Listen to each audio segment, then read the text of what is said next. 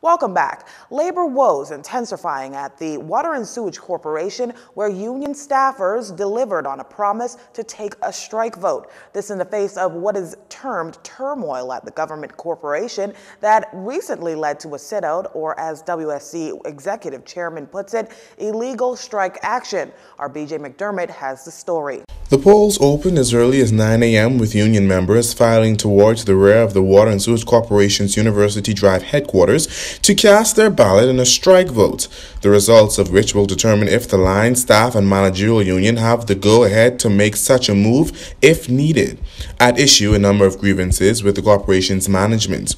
In the case of the managers' union, an outstanding industrial agreement, President Edna Roll claims WSC Executive Chairman Adrian Gibson simply refuses to sign. The last time he had a press conference, he extrapolated those reasons, and we have since responded and asked him to put the evidence out there so everybody can judge it themselves.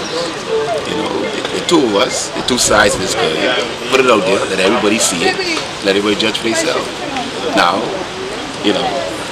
that's all we ask. For the line staff, the major bone of contention is an alleged breach in union leave and promotional policy vote. Here's BUSU President Dwayne Woods. It was established that the corporation unilaterally varied the terms and conditions of the promotional procedure, and the corporation and the union went and signed on to a new promotional procedure. Since then, the corporation has breached that procedure more than 3 times, putting out unorthodox promotional listings, and the Labor Board advised them that maybe they should match that list of promotions to the union with deserving persons being afforded promotions, and that was not done, and this was done on maybe 2 or 3 occasions. Now, it was expected that some 300 BUSU members would participate in the strike poll, along with 62 managers. Both unions agreed, though, that pushing ahead with a strike will be a last resort.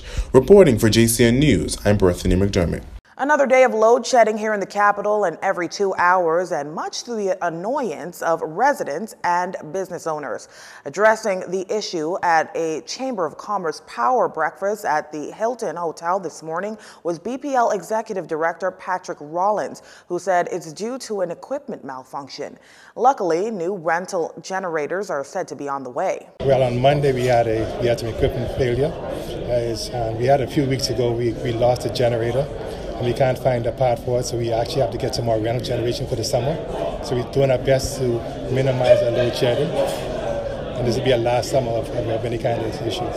Now, according to Mr. Rollins, the rental generators are set to arrive in the capital next month. Now, the price of those generators, he declined to say. What Mr. Rollins did reveal was it's the same company that supplied BPL with generators in the past. BPL's load shedding began on Monday in 2-hour increments. Mr. Rollins says the plans to keep that exercise at a minimum until the rental generators come on stream. We won't have load shedding, but it's difficult with old equipment. If something fails, we may experience some load shedding, but we try to keep that to a minimum. In news from the political scene, the government getting an earful from the Democratic National Alliance, who finds the IMF's review of the local economy only a confirmation of what local experts have been saying all along. Perhaps now, said party leader Arinthia Komolafe, will the government implement such policies? You see, while the DNA acknowledges the government is making the country's fiscal challenges,